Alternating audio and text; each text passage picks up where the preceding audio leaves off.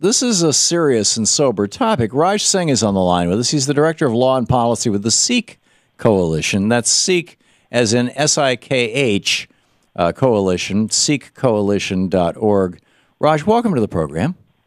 Thank you for having me. Thank you for joining us. First of all, for people who don't know what a Sikh is, would you like to give us a quick definition? Sure. A Sikh is a follower of the Sikh religion. It's a religion that was founded over 5 centuries ago in South Asia.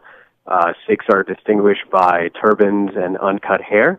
And the Sikh religion is the 5th largest world religion. Wow, the 5th largest. I did not realize that. I see a lot of Sikhs. Interestingly, I used to live in Portland. I used to fly through the Portland airport, and there was a fellow who was a TSA agent there who was a Sikh. And I had lunch with him one day, in fact. A very nice guy. It didn't occur to me at that time that being a Sikh might cause problems with the TSA. I guess probably because this guy was a TSA agent, complete with turban. But that's not quite how it's worked out. Yes. Unfortunately, in the post-9/11 environment, Sikhs have been subjected to violence and discrimination in the form of hate crimes, school bullying, employment discrimination, and also racial and religious profiling. And racial and religious profiling tends to happen most often in the context of airports at TSA screening checkpoints. Unfortunately, Sikhs seem to be set aside for random secondary screening 100% of the time at some airports. Obviously, there's nothing random about that.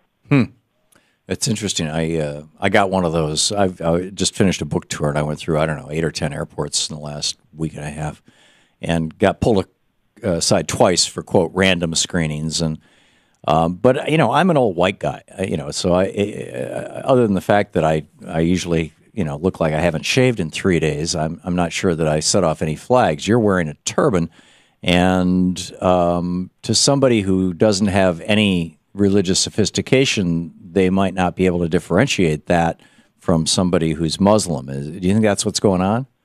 I think what's happened is that in the post-9/11 environment, the prevailing stereotype is that if somebody wears a turban and has a beard, they're associated with Osama bin Laden, who, of course, unfortunately wore a turban and had a beard. So I think it's really that's explaining a lot of these problems. Yeah, so it's even more fundamental and basic than people can't tell the difference between Sikhism.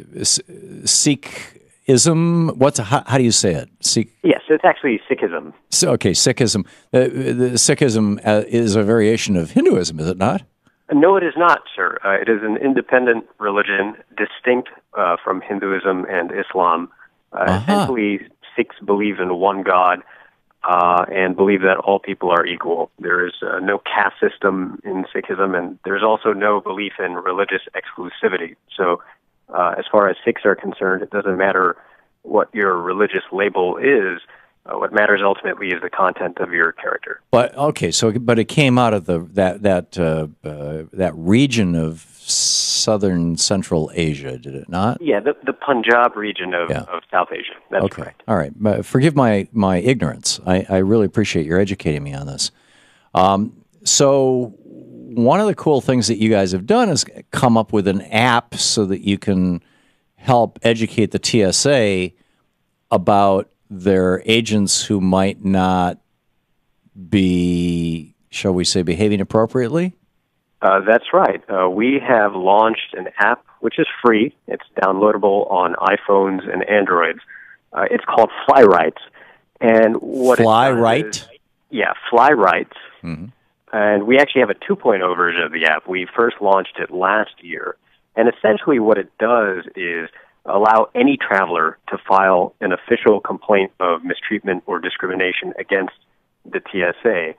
What's different about the 2.0 version, which we just launched today, is that for the first time, travelers can send their complaints to their members of Congress automatically.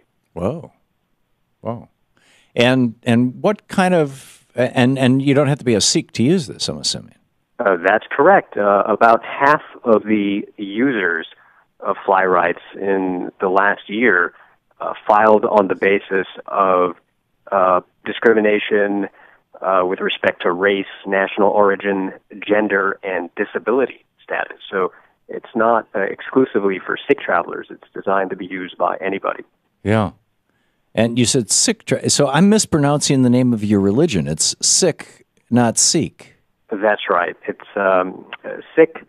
The K and the H are kind of aspirated. Yeah. But one of the points I want to underscore about this app is that over the course of the last year, we've been collecting statistics. Mm-hmm. And what's sad and unfortunate is that there's a significant gap between what DHS, the Department of Homeland Security, is reporting to Congress in this context, and what we have learned through data collection with the app.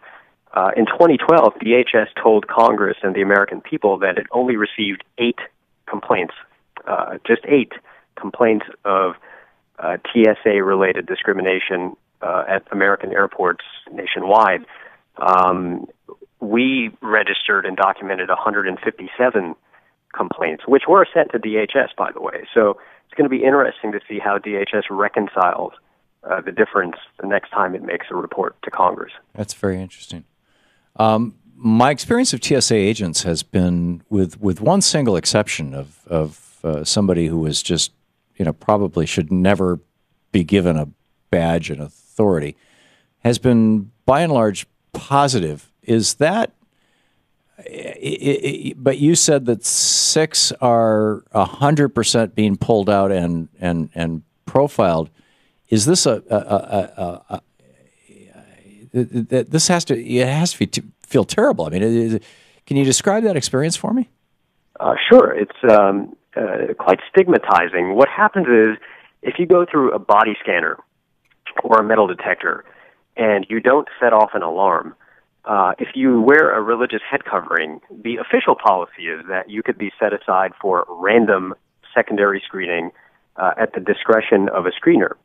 And so as a Sikh who wears a turban, if you go through a body scanner or metal detector and don't set off an alarm, you should expect to be set aside for secondary screening no more or less often than any other traveler. But in practice, what we're finding is that this discretion is being abused by the TSA at many airports, and Sikhs are being set aside for secondary screening 100% of the time, and that is suggestive of profiling. And in fact, it's not just Sikhs. In the last 2-3 years, there have been credible reports of racial profiling affecting Hispanic travelers, African-American travelers at airports in Hawaii, New Jersey, and Massachusetts. And so this is not exclusively a Sikh problem. It may be suggestive of a deeper problem at the TSA with respect to profiling. With respect to persons of color as well.